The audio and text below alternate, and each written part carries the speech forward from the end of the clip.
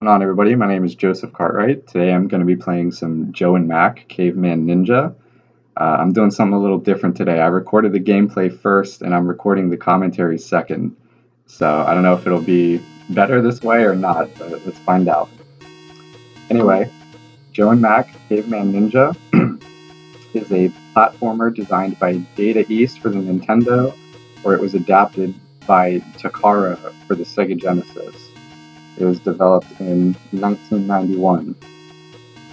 The premise of the game is pretty simple. It's a two-player game. Obviously, I'm only playing one player.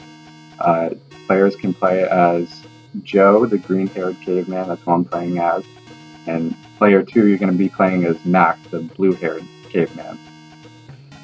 Basically, the object of the game is to a rival group of cavemen came in during the night into your village and stole your women.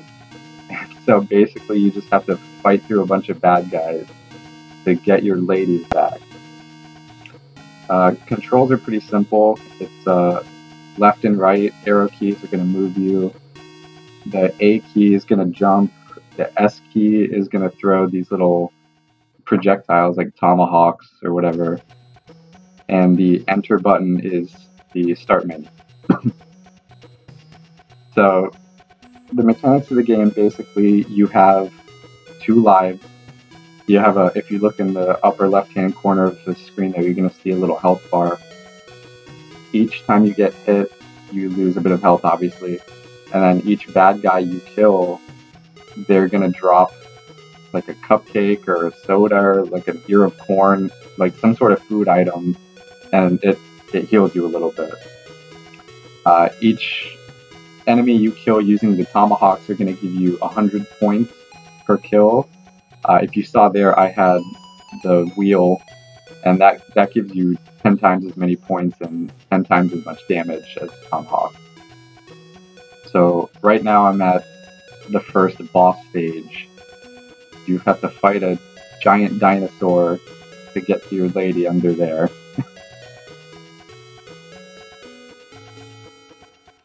So anyway, I had to look this up because I was unfamiliar with this game, so I didn't know off the top of my head what it was similar to or not. Apparently it's similar to a game called Pongo's Caper, and there's also a sequel to this game as well called Joe and Mac Caveman Ninjas 2 Lost in the Tropics, so I'm going to go out on a limb and say it's similar to that as well.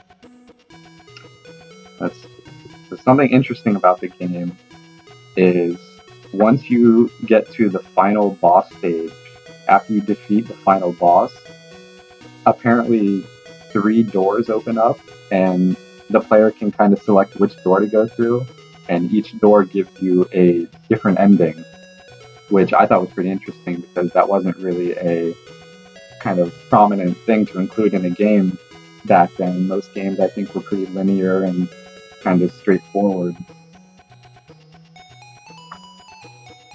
But yeah, I mean, this game is pretty fun. I mean, I really enjoy the art style. I like the design. See, like you have the little angel rising from your dead body there. I love little touches like that. Or even the soundtrack. The soundtrack's pretty great too. The recording software I used didn't record the soundtrack. The soundtrack you hear playing now is just something I added in after the fact because I like it so much. But yeah, I like the art style. I like the design of it. I like the soundtrack. Something unique. Oh, going back to the final boss stage, something unique about the game is that apparently players can choose which route they go and to kind of attack the boss, which again, back in those days, games were pretty linear and they kind of told you where to go. You had to go one direction and that's it. So I think that's a pretty interesting design choice they made there. As you can see, I have not gotten past the first boss. Again, it's hard to control these games on a laptop, especially with these tiny little arrow keys. But yeah, so these are the rival cavemen right here. See this guy's little helicopter on that front.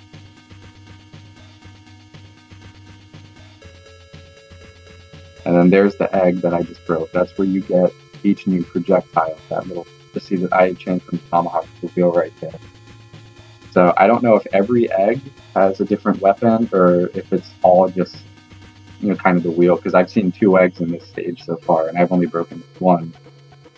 So unfortunately, I'm so bad at the game, I'll never find out. I'm not sure if I'm doing these boss stages right. All I keep throwing projectiles at the boss until he kind of dies. And I don't know what this platform is going to be to keep lowering to the ground. I don't know. All I know is I keep dying. So I'm running out of time here, so I'm going to cut it here. My name is Joseph Cartwright. Thanks for watching. I'm going to see you next time.